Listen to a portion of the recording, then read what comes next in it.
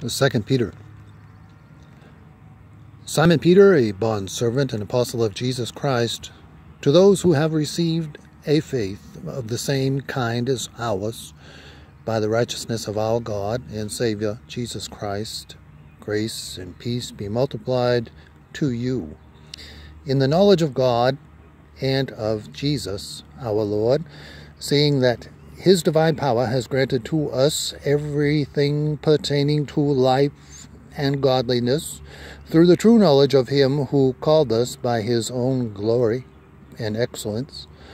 For by these He has granted to us His precious and magnificent promises, so that by them you may become partakers of the divine nature, having escaped the corruption that is in the world by lust. Now, for this very reason also, applying all diligence in your faith, supply moral excellence, and in your moral excellence, knowledge, and in your knowledge, self-control, and in your self-control, perseverance, and in your perseverance, godliness, and in your godliness, brotherly kindness, and in your brotherly kindness, love. For if these qualities are yours and are increasing, they render you neither useless nor unfruitful, but in the true knowledge of our Lord Jesus Christ. For he who lacks these qualities is blind or short-sighted, having forgotten his purification from his former sins. Therefore, brethren, sistren, be all the more diligent to make certain about his calling and choosing you.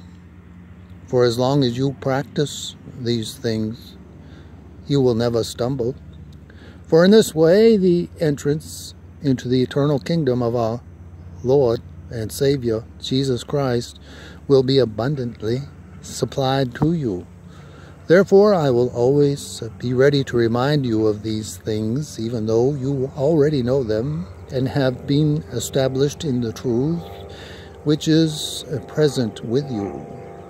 I consider it right, as long as I am in this earthly dwelling, to stir you up by way of reminder, knowing that the laying aside of my earthly dwelling is imminent, as also our Lord Jesus Christ has made clear to me, and I will also be diligent at that time, at any time after my departure. You will be able to call these things to mind, for we did not follow cleverly devised tales when we made known to you the power and coming of our Lord Jesus Christ, but we were eyewitnesses of His majesty. For when He received honor and glory from God the Father, such as an utterance as this was made to Him by the majestic glory, "This is my beloved Son, with whom I am well pleased." And we ourselves heard this utterance made from heaven when we were with Him on the holy mountain. So we have the prophetic word made more sure, to which you do well to pay attention, as to a lamp shining in a dark place, until the day dawns and the morning star arises in your hearts. But know this, first of all, that no prophecy of Scripture is a matter of one's own interpretation, for no prophecy was ever made by an act of human will, but men moved by the Holy Spirit spoke from God.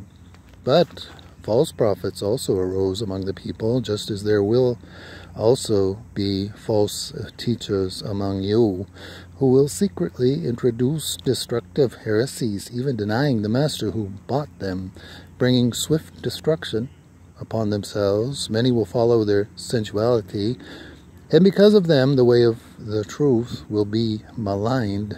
And in their greed they will exploit you with false words. Their judgment from long ago is not idle, and their destruction is not asleep.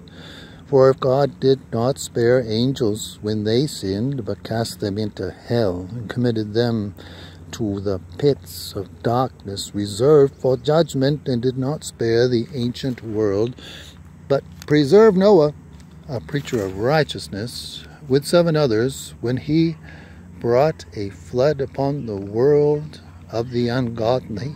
And if he condemned the cities of Sodom and Gomorrah to destruction by reducing them to ashes, having made them an example to those who would live ungodly lives thereafter, and if he rescued righteous Lot, oppressed by the sensual conduct of unprincipled men and women, by what he saw and heard, that righteous man, while living among them, felt his righteous soul tormented day after day by their lawless deeds. Then the Lord knows how to rescue the godly from temptation, and to keep the unrighteous under punishment for the day of judgment, and especially those who indulge the flesh in its corrupt desires and despise authority. Daring self-willed, they do not tremble when they revile angelic majesties, whereas angels who are greater in might and power do not bring a reviling judgment against them before the Lord, but these, like unreasoning animals, born as creatures of instinct to be captured and killed, reviling where they have no knowledge, will in the destruction of those creatures also be destroyed. Suffering wrong as the wages of doing wrong, they count it a pleasure to revel in the daytime. They are stains and blemishes, reveling in their deceptions, as they carouse with you, having eyes full of adultery that never cease from sin, enticing unstable souls, having a heart trained in greed.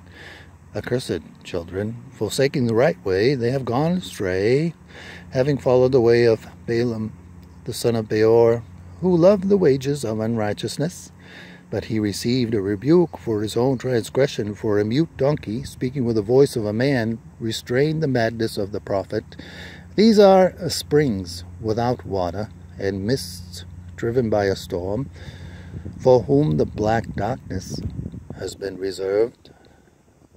For speaking out arrogant words of vanity, they entice by fleshly desires, by sensuality, those who barely escape from the ones who live in error, promising them freedom while they themselves are slaves of corruption. For by what a man is overcome, by this he is enslaved. For if, after they have escaped the defilements of the world, by the knowledge of our Lord and Savior Jesus Christ, they are again entangled in them and are overcome, the last state has become worse for them than the first.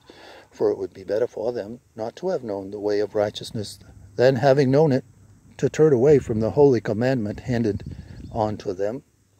It has happened to them, according to the true proverb, a dog returns to its own vomit, and a sow, after washing, returns to wallowing in the mire. This is now, beloved, the second letter I am writing to you, in which I am stirring up your sincere mind by way of reminder, that you should remember the words spoken beforehand by the holy prophets and the commandment of the Lord and Savior spoken by your apostles. Know this, first of all, that in the last days mockers will come with their mocking, following after their own lusts, and saying, where is the promise of his coming? For ever since the fathers fell asleep, all continues just as it was from the beginning of creation. For when they maintain this, it escapes their notice that by the word of God the heavens existed long ago, and the earth was formed out of water and by water, through which the world at that time was destroyed, being flooded with water. But by his word the present heavens and earth are being reserved for fire, kept for the day of judgment and destruction of ungodly men and women. But do not let this one fact escape your notice, beloved, that with the Lord 1 day is like 1,000 years, and 1,000 years like 1 day. The Lord is not slow about his promise, as some count slowness, slowness, but is patient toward you, not wishing for any to perish, but for all to come to repentance. But the day of the Lord will come like a thief, in which the heavens will pass away with a roar, and the elements will be destroyed.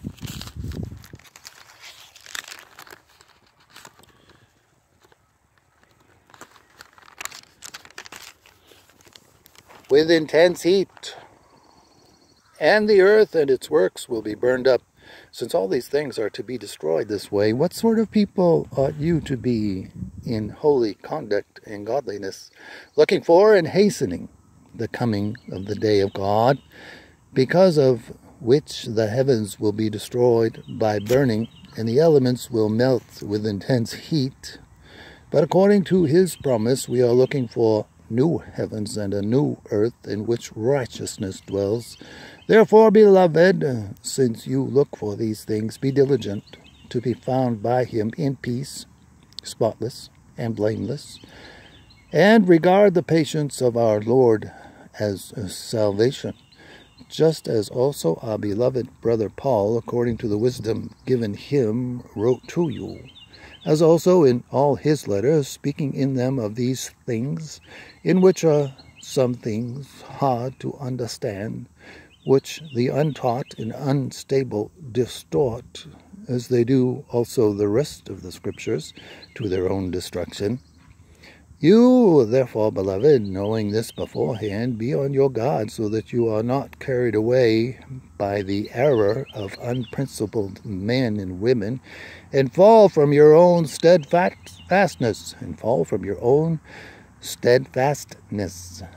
but grow in the grace and knowledge of our Lord and Savior Jesus Christ. To him be the glory both now and to the day of eternity. Amen.